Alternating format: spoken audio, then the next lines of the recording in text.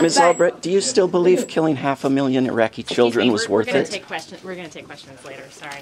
Is that still your belief? No, and I made very clear that I thought I had made a terrible mistake in making that statement, and if you've never said anything that you're sorry for, I wish you would make that point very much. too. Do you think these sanctions on Iran are the same mistake? Absolutely not. Absolutely not.